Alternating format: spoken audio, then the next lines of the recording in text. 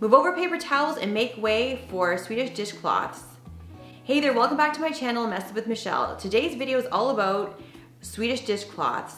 I'm going to show you exactly what these are, my full review, and just dive in a little bit more closely and see how exactly you can use these little small squares in your everyday cleaning routine. So if you want to learn more, definitely stick around.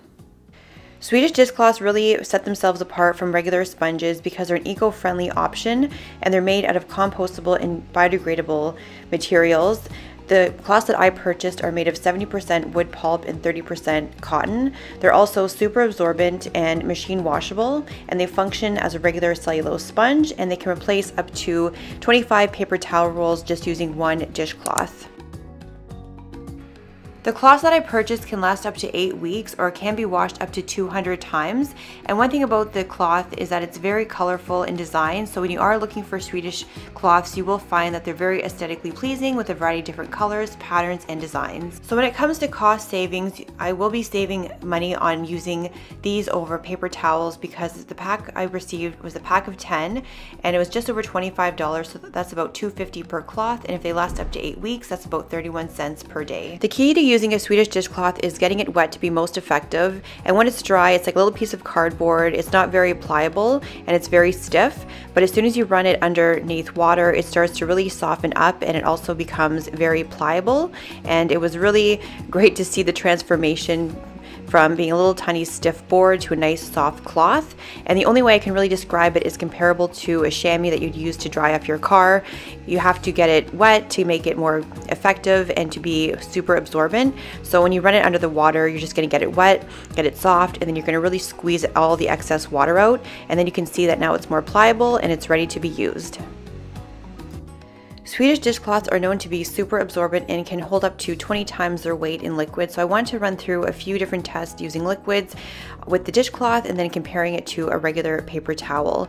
So I have a damp dishcloth and I'm just pouring a 1/4 cup of water on the cloth, and I'm going to lift it up to see if any of the water drips out or if it is fully absorbed. And based on a 1/4 cup of water, all the liquid has been absorbed by the cloth and no water has leaked out. I've wrung out the dishcloth and now I'm pouring a 1/2 cup of water on the cloth to see if it's able to fully absorb a 1/2 cup of water, and I'm going to lift it up to see if any water leaks out. And I did notice after a 1/2 cup of water was poured onto the cloth that it was leaking out.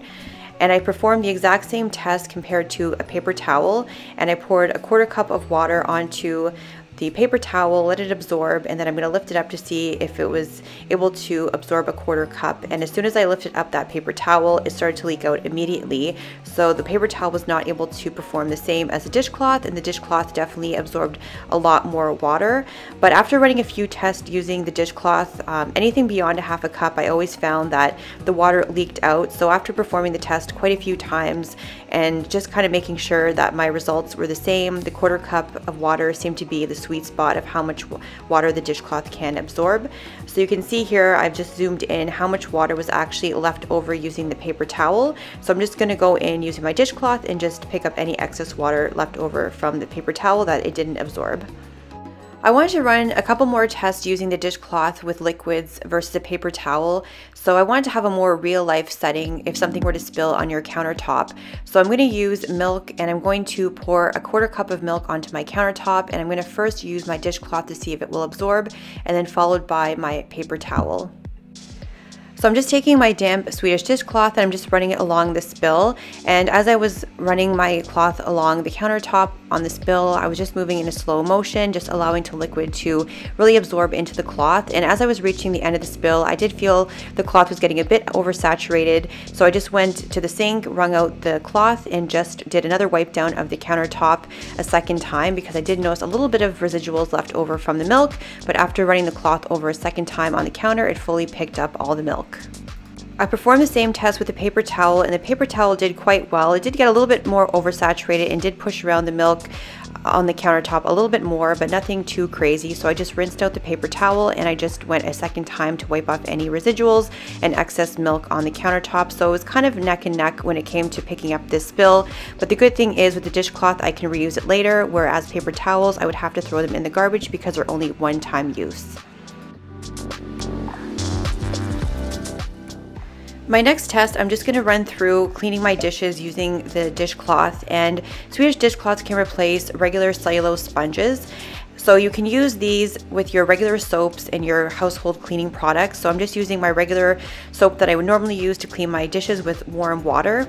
And I really like the feel of the cloth. It was really nice and soft, and it just was a good size. I felt like it was just a perfect size to clean dishes, and it was lightweight. I thought maybe because it's super absorbent, it might get a little bit heavier being submerged in the water and trying to clean, but it was really light and really easy to use. So as I was cleaning my dishes, the cloth, as I mentioned, is great, and it was really soft, so it's perfect for any glassware or your dishes. I felt that it was nice and soft, and it didn't really have any abrasiveness. However, that being said, if you are having a really bad baked on mess, this cloth is quite soft and it doesn't have any abrasiveness. So if you are really needing to scrub, I can only imagine that you may need to switch it out with a more abrasive scrubbing pad.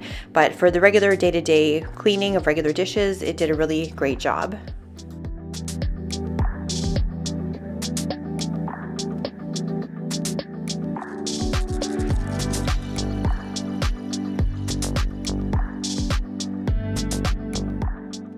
My next test, I'm going to see how long it takes to dry the cloths and see if there's any difference between using my regular dishcloth that I would normally use. So if you've ever done your dishes and you have a dishcloth or a sponge, and all of a sudden a few days later after using it you get that funky smell, it's because there is bacteria on your sponge. And usually when I get that smell, I know that I have to run it in the laundry. But when it comes to Swedish dishcloths, are fast drying and doesn't allow bacteria to grow on them, so they're known to be more sanitary and hygienic.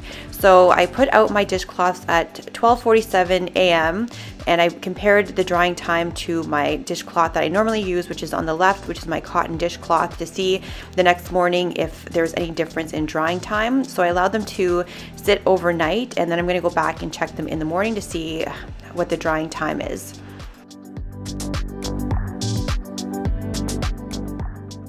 So I came back downstairs at 8:33 in the morning to check on the dishcloth to see if they were dry, and both of the cloths were dry. I thought maybe the cotton cloth might have a bit of dampness, but they're both dry and there was no signs of moisture on either.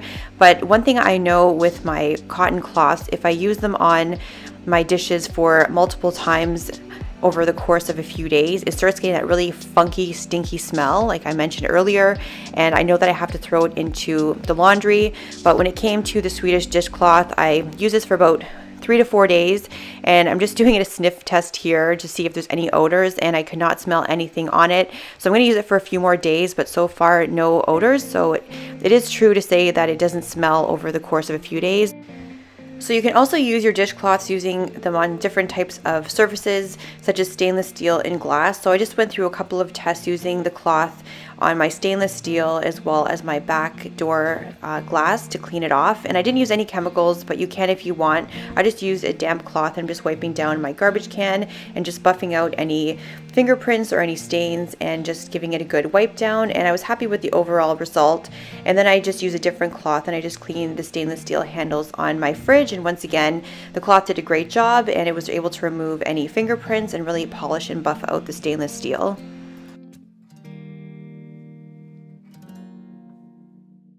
I also use my dishcloth to clean the glass of my back door, and you can use your regular household cleaning spray with the cloth, but I just decided to use a damp cloth on my door, and this is where the dogs look outside, so there's a lot of little nose prints. So just by using a damp cloth, it did a pretty good job getting all those nose prints removed, and I didn't notice too much streaking at first, but when I went back a few hours later, there was a little bit of streaking on the outside of the window, but nothing too crazy where I couldn't see outside the door. But overall, the glass looked a lot better and a lot more clear, and I'll show you a before and after in just a minute. But in the meantime, you can see me working away cleaning my window, and Duke is there just watching me to see exactly what I'm doing.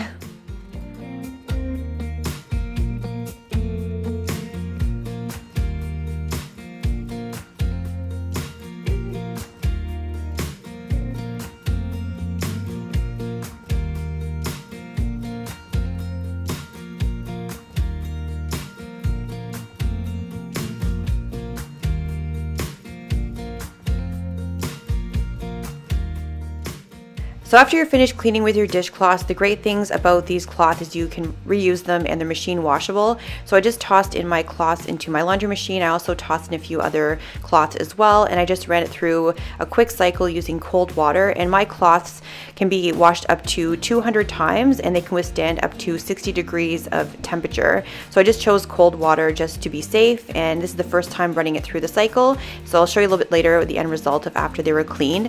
But the most amazing part with these cloths is you can actually clean them in the dishwasher, which I think is pretty clever to be able to have the use of the dishwasher as well as the laundry machine, so you have an option of which one you want to clean your cloths in. So this is a shot of what the cloths look like coming out of the laundry machine, and they look great. And here's a shot of the cloths out of the dishwasher. I was a little bit apprehensive washing them in the dishwasher because I wasn't too sure what to expect, but they came out really nice. I noticed on the yellow cloth there was a little bit of dirt still on the dishcloth, but that could be my dishwasher or the way I placed it in the dishwasher, but overall they both looked pretty good and they're both pretty clean. So I let my cloths air dry. I didn't put them in the dryer or use a heat cycle in my dishwasher, and this is what they look like afterwards. They kind of curl up and kind of get into a funky shape when they're air dried, but they are looking pretty good and can be reused once again. So once they've reached their lifespan, you can just throw them into the compost and have them biodegradable rather than putting in the landfill. So my overall review is I really enjoyed using the Swedish dishcloths, and I'm really glad I purchased them. They're sustainable, they're compostable, they're biodegradable, they're better for the earth, and that's a reason enough alone to buy them. But I found that the cloth is very versatile. I can use it for my dishes, I can use it on my countertops, I can use it in so many different areas of my home and my everyday cleaning routine. So I really hope you found this video helpful. If you weren't familiar with Swedish dishcloth, hopefully you are now. And if you did like this video, make sure to give it a like on your way out, and I'll catch you in my next video when I upload next Sunday.